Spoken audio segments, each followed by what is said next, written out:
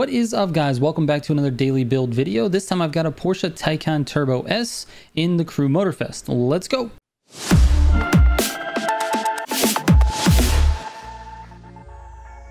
Real quick before I get into the video, if you're looking for any of my builds, you can go to militiagamingco.com, go to the builds page, and you've got builds for Unbound, you got builds for Heat, you got builds for MOTORFEST.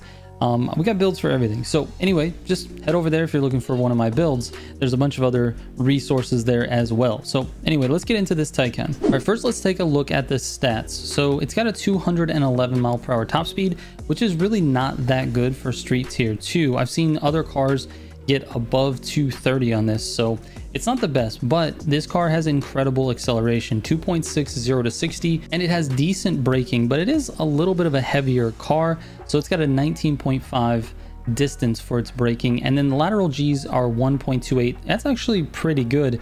I've only seen a couple of cars that are a little bit more than that, but this one handles very, very well. Let's get into the pro settings so you can see how this thing's set up. All right, so there's only a couple of things that I had to change on this. The car feels pretty good stock, but what we did was we softened up the suspension just a little bit. We've got -2 on the spring front, -3 on the spring rear, and then of course the ARBs also needed to be adjusted. So softened up the suspension but stiffened up the body, so this gives it a little bit of a stiffer feel in the corners, but it actually will stick through it and it doesn't slip as much. So ARB front at +3 and ARB rear at +5. So like I said, just gives the body a little bit of a stiffer feel, not as much body roll. It is a heavy car, so that actually makes a lot of sense.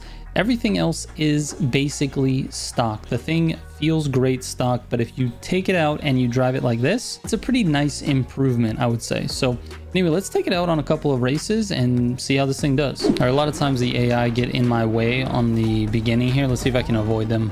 Probably not, but we're gonna try. Nope. Still in the way.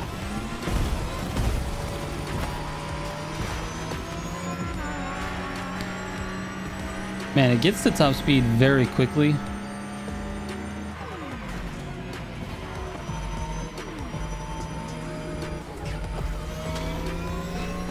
Holds that corner nicely. Little body tap there, no big deal.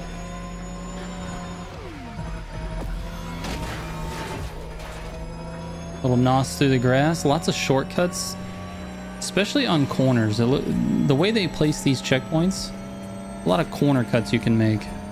Pretty incredible.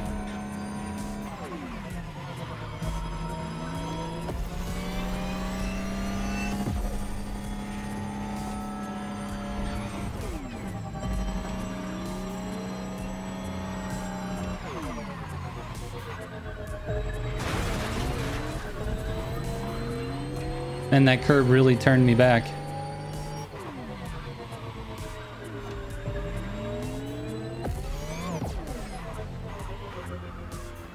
Gotta concentrate on these turns, man.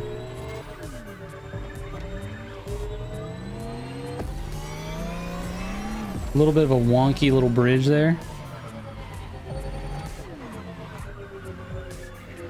Into some very tight turns. We're gonna drift this one. Not too bad, not too bad. Showing how terrible I am at this game. And then look at the power, dude. Just insane acceleration out of that. This car is funny, man. It feels like you're not going very fast, but then you put up a decent time.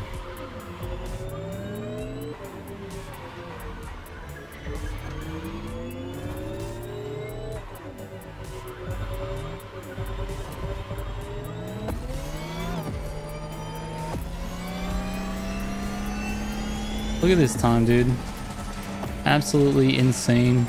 A 2 minutes and 20 seconds.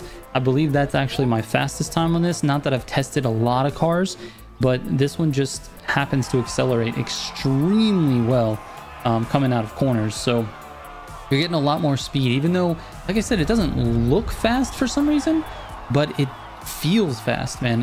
It actually feels very, very nice. So let's take a look at my leaderboard real quick here for customs. So I'm number 30 overall right now out of 2,000 players that have been ranked on this course with a 220. So, and that's on the custom leaderboard. If I were to go to the playlist, that's with the loaner car, the NSX. But for the custom leaderboard, I'm ranked 30. The best time in the world being a 2 minutes flat, but I believe that's with an F1 car. Yeah, it's an Alpha GP car. So I think that's pretty good, man. That's actually really good. Is there any other street tier 2 cars above me? So the Diablo, that might be one to watch out for. That's I was playing with that yesterday. It seems pretty fast. And then we've got a Porsche 911 GT. And what else? That's it, dude.